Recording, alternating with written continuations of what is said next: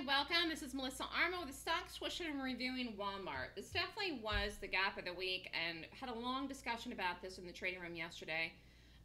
This is an option trade. If you're in it, you're in it. It looks amazing because, quite frankly, it is going to take off like a rocket. When it hits probably over 100. Over 100 and over the high from yesterday. The earnings was last night. This was a day trade in the trading room yesterday. And it looks amazing here. I mean, I can't say one bad thing about this Walmart. So the high of yesterday was 121. And the market is attempting to hold and is holding. Wow.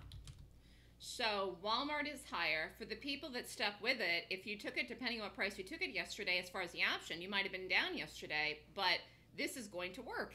So sometimes they work the day that I call them. Sometimes they take 1 or 2 days. So this is one that you knew into the close then it was going to take more than the 1 day, but I felt extremely confident with this. The day trade did work yesterday, and we'll see really where this goes. Again, previous highs in Walmart is 110, and I honestly believe that this is going to make new highs sooner rather than later. And this is rallying, even though the market is rallying today, this I think would be rallying anyways, but it did gap down with the market today. That's the reason it gapped down. It held very well.